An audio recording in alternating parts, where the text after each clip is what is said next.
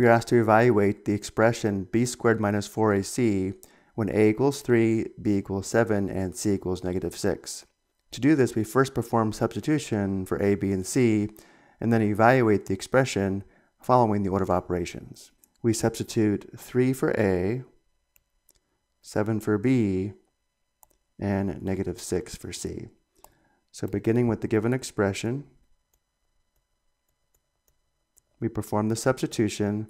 B squared is 7 squared, and then we have minus 4 times a times c, which gives us minus 4 times a, which is 3, times c, which is negative 6. And now we evaluate this following the order of operations. The first step is to simplify the exponents.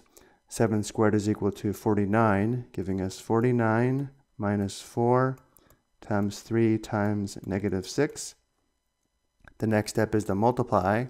4 times 3 times negative 6 is equal to negative 72, giving us 49 minus negative 72. Subtracting a negative is the equivalent to adding a positive. 49 minus negative 72 is equal to 49 plus 72.